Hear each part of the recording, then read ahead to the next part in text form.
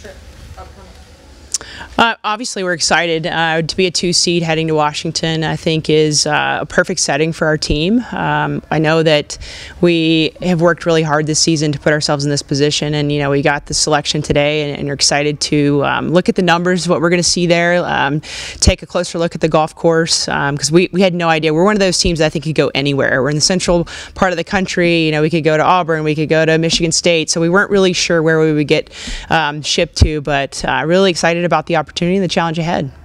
Wasn't OU one of those spots too? Or? Yeah, Norman, Oklahoma was a spot. Michigan State, Auburn, and Washington. Were you hoping to go to Norman or at least Auburn? I mean, obviously, we'd love to get in the car and drive over and play in Norman or play in Auburn, where we played a couple weeks ago. But we know what this is like this time of year, and where we were in the rankings just put us in a position where we will go west and look forward to the challenge and the opportunity ahead of us. And I couldn't ask to do it with a better group of people.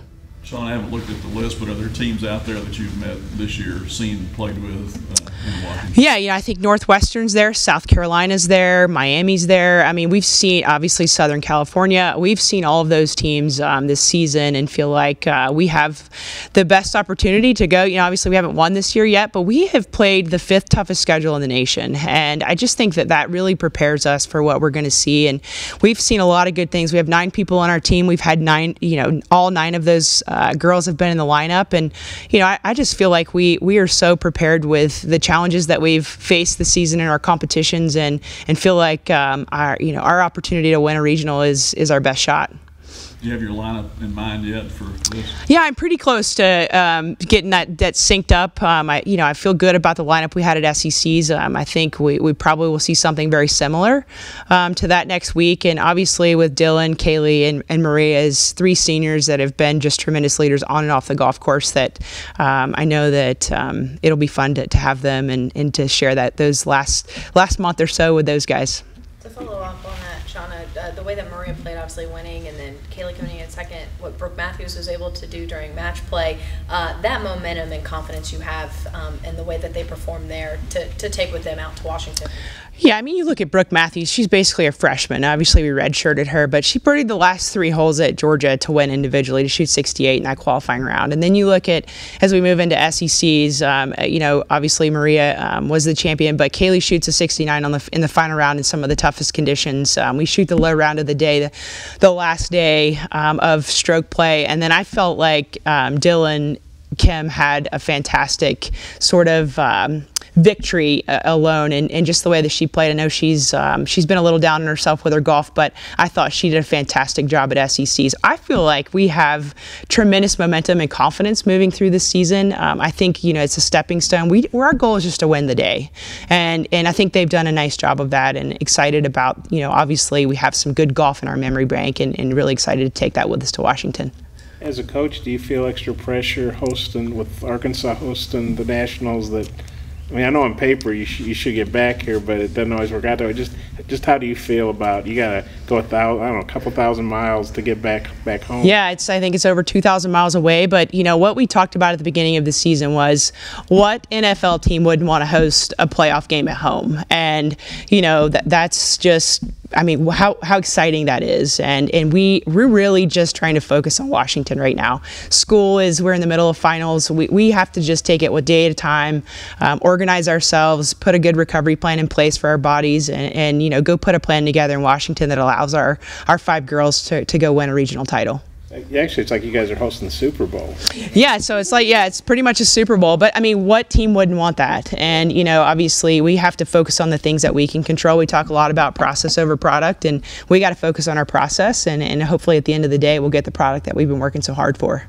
Does having older players like these ladies, is that a big? I sleep so much better at night having those three seniors that have been a staple in our lineup this season, and they're so mature. They have so many tools that they've learned and gained, and I think their experiences will be something that they rely on, and that'll help us accomplish our goals. So do you feel extra pressure personally? No, I mean, you know, what can I do? I always say the hay's in the barn. Like, I've done my job since August and through their careers to put them in this situation and give them the tools that they need to be successful, whether they hit a foul ball on the golf course or they get it really deep and under par. So I feel like my job as a coach is to continue to keep things the same. Let's have fun and enjoy each other. And I mean, we have 4 seniors on our team, and I'm just really trying to soak in every minute I can with those guys. Shauna, what's it been like to see Maria's journey and what she's been able to experience this year, and then experience some of that with her and the attention that she's brought to the program? I always say golf is so tremendous because it allows you so many amazing experiences, and I've had the privilege to coach so many fantastic players through my tenure here at Arkansas, and you know, just to be able to share some of those experiences with not only Maria but with Stacy and Dylan and Kaylee and what they've you know, the opportunities they've afforded me as their coach, and you know, to get to go to New York City, but also to get to see these guys win and do things they've never done before. It's just a really fortunate front row seat that I get to have being the golf coach here at Arkansas. Yeah, there's a lot of chatter after the Augusta women's amateur, not just about Maria, but about the attention to the sport and how, you know, this is the future of golf, and it really got a lot of national attention. What do you think that tournament, and maybe obviously some of your ladies here, are for the future of golf? Yeah, I mean, I look at, you know, what it was when I played college golf to what it was when I started working here to what it is now, and the growth of the game is unbelievable. How good these women are is amazing to watch. They hit golf shots. I'm like, wow, like, I'm glad I didn't have to play against them. And I just think the opportunity to go to Augusta National really allowed the world to see how great they are. I see it every day, but to really have the world recognize that women's golf is in a great place, and I think we got to get behind it because it is fantastic to watch. What do you know about the course out there? Not a lot.